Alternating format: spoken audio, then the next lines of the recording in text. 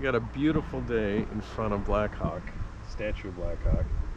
It's a quick history on Black Hawk. A lot more Chicago cultural references than we probably remember. Certainly the Blackhawks hockey team are named after this guy. So apparently in the late 1700s, the Sauk and the Musconqui Indians, also known as the Fox Indians, gave up all the land east of the Mississippi to the United States and moved over to Iowa.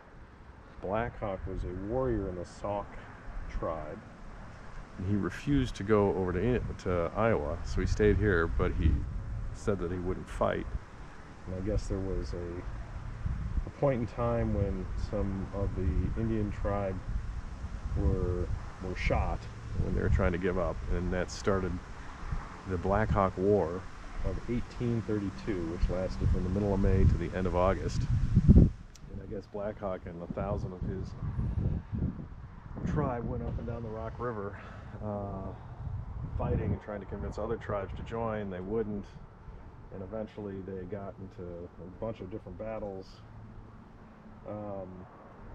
And at the end of August, I guess Black Hawk and what was left of his band were in Wisconsin, and he finally surrendered.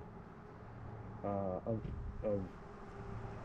historical significance, though, is that the Black Hawk War had 3 future presidents enlisted in it. So the 1,300 U.S. Army troops that were sent out to fight in the Black Hawk War. That included Zachary Taylor, Jefferson Davis, and Abraham Lincoln. So that's pretty interesting.